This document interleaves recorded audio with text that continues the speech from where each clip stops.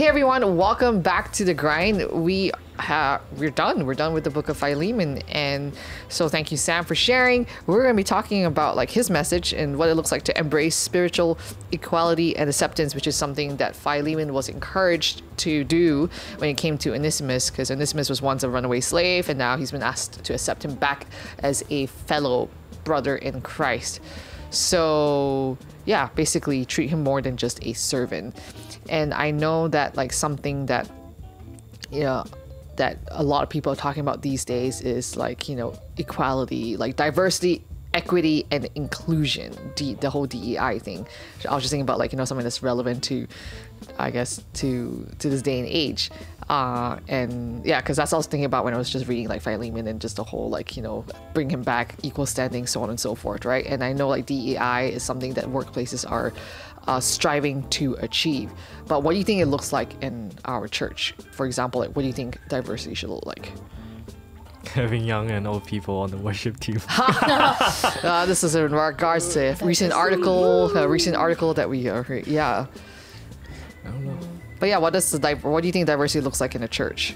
Married and singles, and rich and poor together. I just reminded of the Bible story where they were like scolding the people why you treat the well-dressed people so well and invite them to the good seat, and then you leave the poor people outside or something. Oh yeah.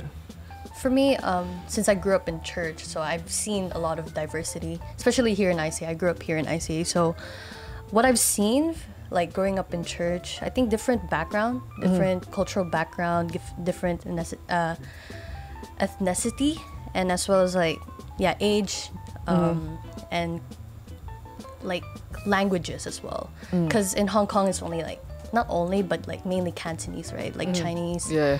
But then like, here in ICA, I see that there are like Filipino like me. Yeah. What else? It's like the sub-congregation that we have. Yeah. Sri Lankan, Nepali. So growing up, you know, here in church, like I've seen a lot of diversity and people really are well connected, even though different backgrounds. Yeah, different backgrounds. But how's it like at school for you?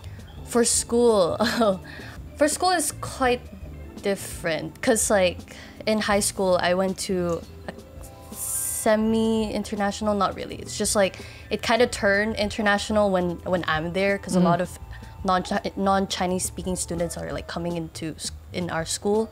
But then they separated like the Chinese and the NCS class. What's NCS? Non-Chinese. Oh, okay. Yeah. So they separated them because like one, we don't know Chinese. Majority of them don't know Chinese, and then like the local student, they know Chinese, so they can't communicate. So in a way, diversity, it's good, but then we don't really interact with the local student. That's like me growing up me in high school. Yeah. Okay.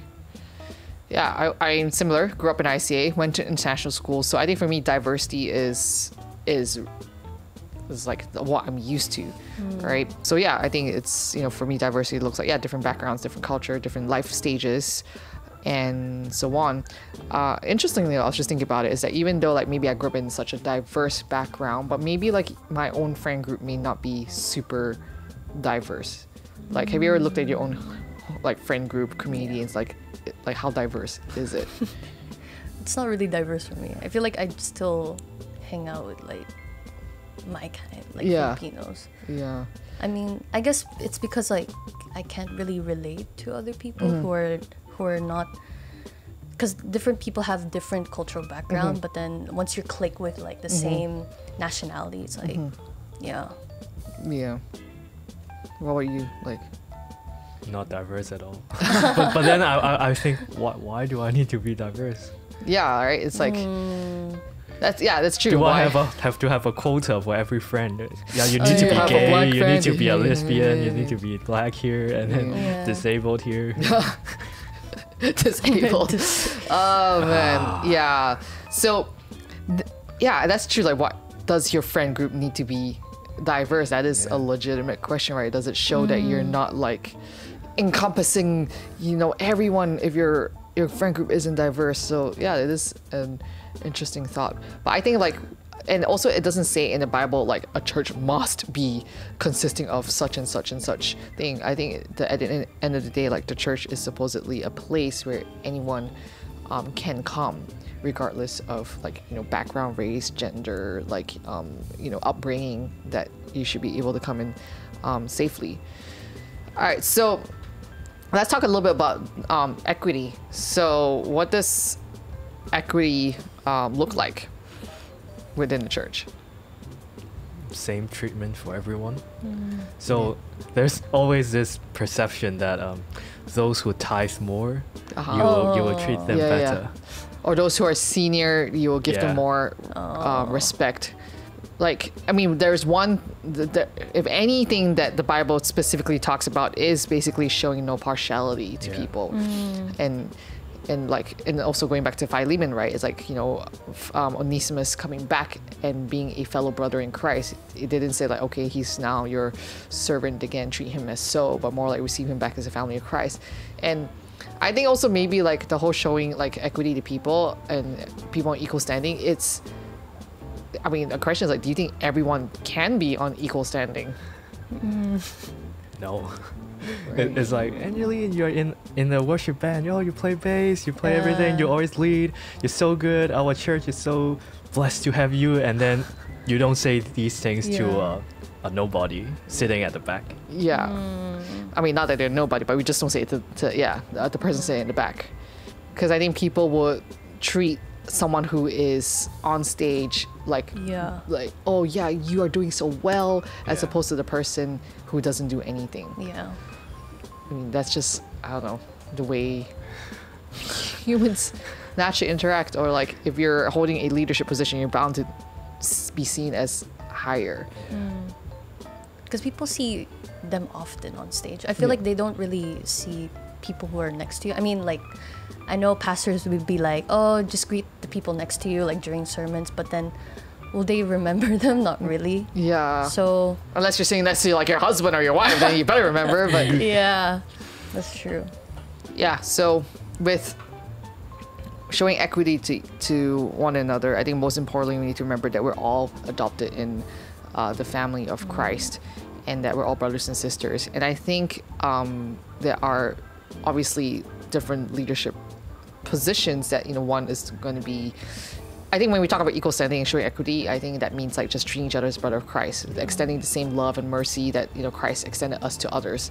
But in terms of like, obviously there are different people in different leaderships like positions, and one will be in a way higher, so we'll have to submit to the authority as well. So I don't think like showing equity means like, you know, forgetting about that, like about submission to authority. And something that Pastor Red has mentioned in the past is that, you know, we're not servants of God, but we're servant to each other, right? Like we're serving each other. So I think that's something important to remember, and not be all like false humility and everything. All right, and finally, let's talk a little bit about inclusion, because that's something that's huge in the DEI context. So, like, what are your thoughts of this whole term and how it works in church?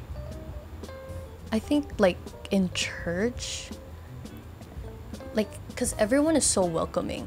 In a way, like, they try to include everyone in. Like, even after church or after service, there's gonna be like those, what's that called, the welcoming area? The newcomers area. The newcomers area. So it's like, and not only that, they will give you the welcome pack. Welcome pack, those. So it's like, in a way, in church, they I think inclusion is important in church, just to feel like, oh, you're belonged here, or like, you just be comfortable in church and stuff like that. So I'm wondering what's the difference between diversity and inclusion. I think diversity is more of this is a range of you know, people that we have, backgrounds and whatnot. I feel like inclusion speaks of like how much are they like part of the fold. Because then the next question will be like, what do you think is the difference between inclusion and belonging? Because like I mentioned, right, like the like inclusion is such a huge thing that's just hit there.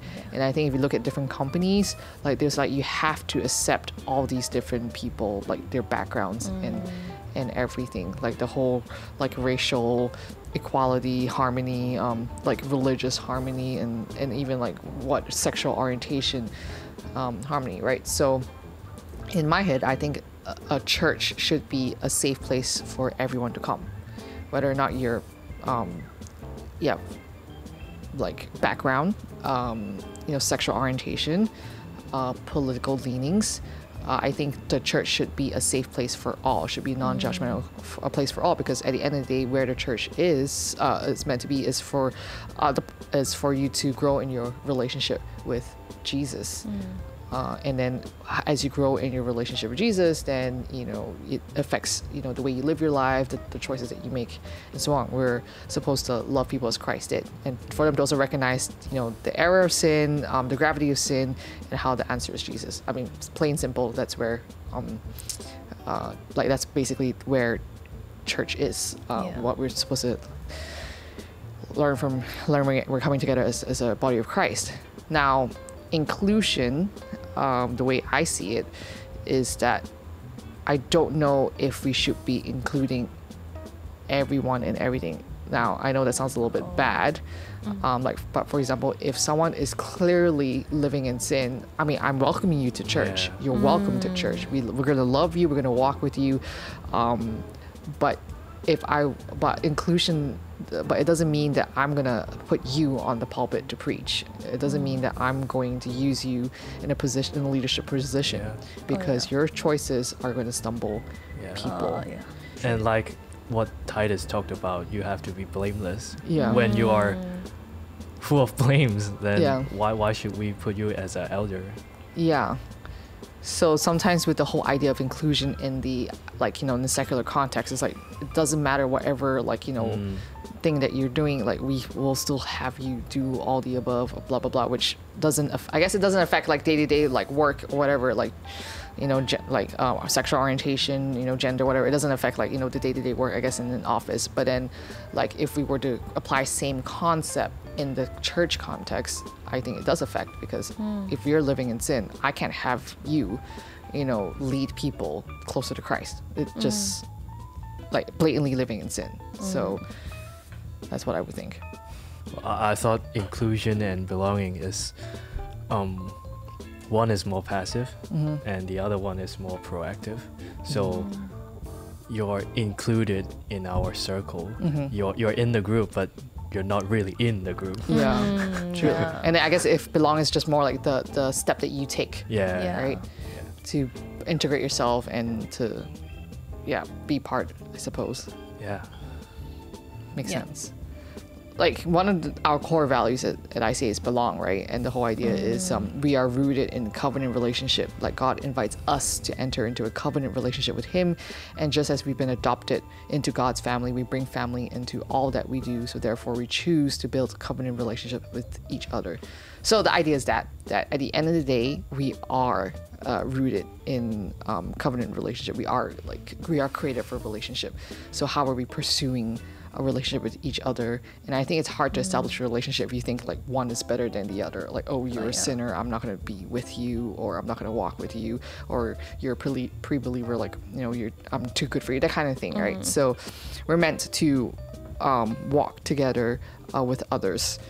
So, and I mean, let's talk a little bit about like family for just a little bit. I mean, all of us here, we have siblings, and so have we seen our siblings as equals in our lives? Like, have you guys had like sibling rivalry? Me, growing up, no. I feel like because like I'm the youngest and I have an older brother. For me, the youngest, well, generally, the youngest are always the pampered one and always the one who's kind of spoiled. And then the older are like, always like, I always blame my brother, like, oh, he did this. And my parents would be like, oh, older brother, blah, blah, blah. So, yeah, I grew up like that. I'm quite pampered and spoiled. So, in a way, like, how I like how my parents treat us is a little bit different. And do I think it's equal? Not really, but you know, I think the society kind of already labeled as youngest is like this, and then the older siblings are also like this, right? So, but then like growing up, I feel like the more we grow, the more we see each other quite different now and quite equal. Like, oh, you're like my brother, and like I respect you now. Not like before when we were younger, it's like different, but then now it's like, oh, I'm working, you're working, I'm in school, you're working. So in a way, it shows more respect and more like we kind of bond a little bit more.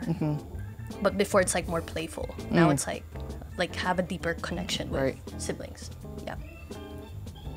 Well, I'm blessed to have equal treatment from my parents for me and my younger brother. But I don't think I've seen him as equal. I always seen him as someone annoying. Yes. And I always have these thoughts, why is your room so messy? Why can't you do this? Why can't you do that? Why don't you fix it yourself? But in terms of rivalries, I guess we could say it's a bathroom rivalry. So you occupied the room for half an hour. And I guess because like you and your brother are like similar age as well, so yeah. I think when we're all younger, I don't think we'll necessarily see our siblings as equals. Definitely not me, because my brother is like 5 years younger, so definitely did not see him as equal. Number one, not female and boy, so definitely not equal. The treatment that we receive from our parents, I think parents try to be as equal as possible. But obviously sometimes you can feel like, oh, but then he gets all the cool toys and I don't. And he'll be like, yeah, but you get all the attention because you're the older one. And you know, there's arguments and everything. I mean, my brother and I have a similar birthday. In the sense we're 5 years and 5 days apart. So growing up, we always had the same birthday party. And I was like, that's as equal as we're gonna get in life, like the similar birthday party. But yeah, I think growing up maybe didn't see him as equal consciously. But I think now that we're older, now that we're settled in our own like personalities, our own work and everything, then I think I mean, we're never going to be on paper like completely equal, but then I do see him as someone, I mean, I do respect him, I do look up to him even though he's younger, but yeah, I think for me, like, we are on equal grounds, even though on paper, like, I think we're just in different standings in life.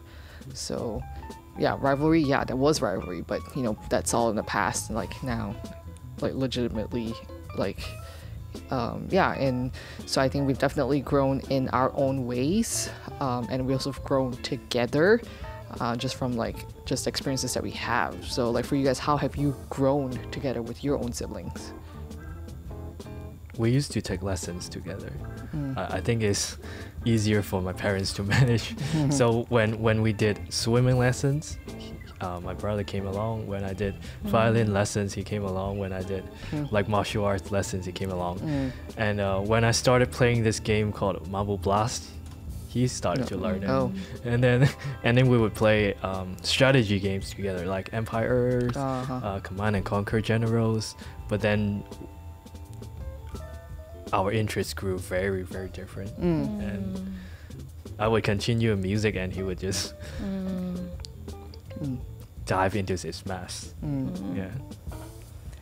For me, like, growing up, we both love video games. He introduced me to League of Legends, all of those guy games. So I was like, growing up, I was kind of like a small little gamer. Small little gamer kid. Like a girl, small little gamer playing League of Legends, like, So we bonded through video games a lot. But then, obviously, growing up, I had to focus on my studies, stop the video games because of Wi-Fi issue, but it's fine. Wi-Fi issue. So your dad just unplugs the Wi-Fi from the wall. Slow Wi-Fi, never mind, no more. So, but now I think we don't really see each other much because, one, he's busy and I'm also busy. We're kind of having our lives just going on. But I think when we meet each other, like, once in a while, and then in that meet we would like talk and talk and talk. It's not like before, right? We bond like through video games, but now it's like more of life, like, oh, what's going on with your life, blah blah blah, which is so refreshing, right? It's your sibling, and it's like you're seeing the other side of him, because like growing up it's like, oh, like you're so annoying, you know, like now it's like, oh, it's like it's relaxing and it's so refreshing to hear what's going on in your life. So yeah, I think like biological family provides like a different aspect in growing and to get in, like, I guess, forming a personality, but what's also just as important is also your spiritual family too. So do you have spiritual family that you intentionally grow together? Like, how's it been in your life to have spiritual family? I just stay committed to my fellowship group. So in my home church, there's this young adult group that we meet every Saturday night. And initially I didn't really belong, as we mentioned before. I was there, but then because the group have known each other for many years, since primary, secondary school, high school, and so I was a new kid relatively, and I was just there. And but then I intentionally stayed. I stayed committed, and then I think we have grown together, and the experiences have made us closer. And I think it's very funny now that I think they know me better than myself. Yeah, and they would make comments like, oh, you don't like people helping negatively, and oh, you don't like stupid people. It was like, okay, yeah. Yeah. For me, it's like my friend group, because we went to the same high school, also to the same church. So, and we're all Christians. So, we kind of grow spiritually together. And we used to like go to Taiwan a lot. Like every Saturday we would do worship, and that's how we all started worship. It's because of Taiwan. So, we started worshiping there, and then once in a while we would talk about like, oh, how's your faith, how's everything, like spiritually, and we would talk it out. And again, it's refreshing to talk it out, like, and to let out like what you've been going through in your spiritual journey. And then at the end, like, we would pray for each other, which is a wonderful thing, a wonderful spiritual family. I mean, in different like seasons of my life, of different communities that has impacted my faith, you know, whether it be like in college, uni, where it's, you know, discovering who Jesus is for ourselves, you know, in that community to do it together with, or in the season it's like going through life together, and yet friends from like with different life stages, but then also at the end of the day it's like our faith drawing us together. And sometimes we're like, just meet up, chat. Sometimes there's like, you know, a book study that we do together to kind of intentionally grow and discuss like, you know, deeper questions. And I think like having these people in my life have definitely brought an insight to the way I see things. Maybe it's like, hey Pat, like you're being a little bit negative here, or hey Pat, actually have you thought about this, or what, like, or even like friends who coach me, who try to push me to be better and go further. So I think that has definitely also encouraged me to step out of my comfort zone, and also in a way like not be lazy and do things like, oh yeah, I could be a little bit more, you know, this.